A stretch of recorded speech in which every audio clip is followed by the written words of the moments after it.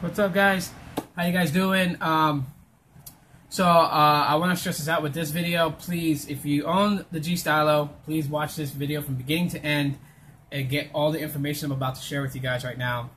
Let me just start off by saying that I did read everyone's comment who's posted about them, rooting the LG G Stylo and it being stuck on the boot animation. I did edit the description of the video, and I would hope that you guys read the description of the videos. In any video, not just mine, but anyone's video that you watch, I hope you guys read the descriptions because it gives extra details that has to do with the content you're watching. But anyways, I changed it up there to let everyone know that if you have accepted the most recent system update, to not attempt to root your phone. The reason for that is that the newer update, the system update that's been going out, has been pushed out to the G Stylo, while it does fix notification issues that the phone has had, and it flashes in a new radio, which is basically the the antenna connectivity to LTE and gives you better LTE signal. It also does block the root exploit that was found in the phone right off the bat when it first came out.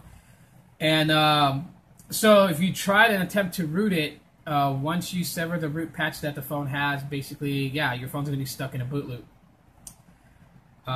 which is basically called a soft brick. So now, of course, if you try to send it in to LG to have it repaired, they're going to hook it up and check to see if it's rooted.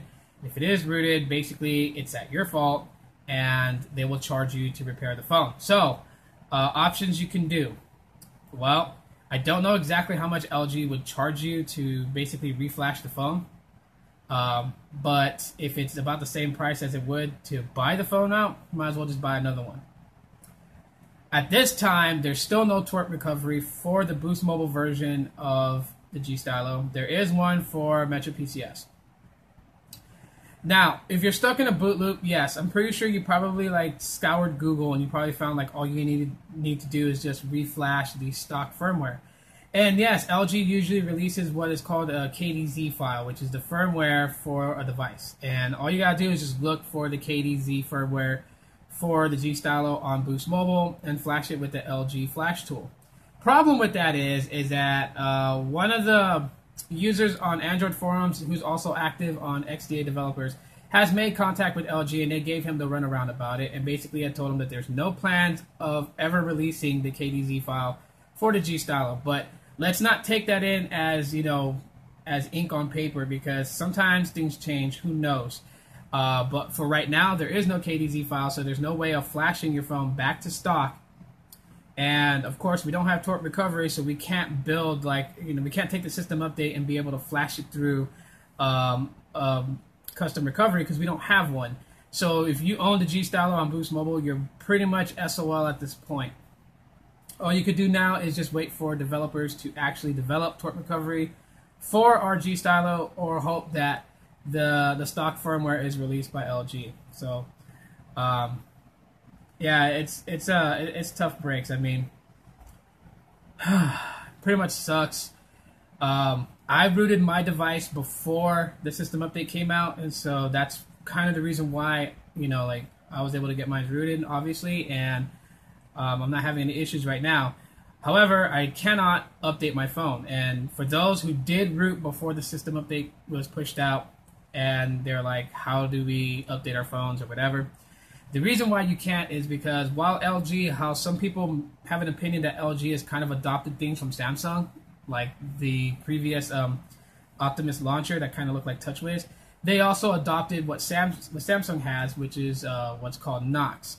Now, on LG, it's not called Knox, but basically it's a file that once you root your device, it severs the file, and you cannot ever reset that file back to the way it was, like a factory reset. Even if you factory reset your device, it does not fix that file. So once you root, just think of it like a bridge.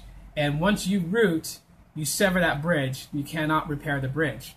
And when the update goes through, what a system update does is when it first begins to install, what it does is it goes through your system files and makes sure that all the system files that's needed is there, and it makes sure that it's bondable to accept the new update files. Now, that one bridge I'm telling you about, that file that is broken when you root, once that's broken, while it's going through the system files to make sure that it is able to flash over, it finds that one file that's broken and it automatically rejects. So that's the reason why no matter what you do, if you unroot, if you put back all the bloatware, it will not update. So I just wanted to make this video real quick for you guys and explain as much as I can really quick.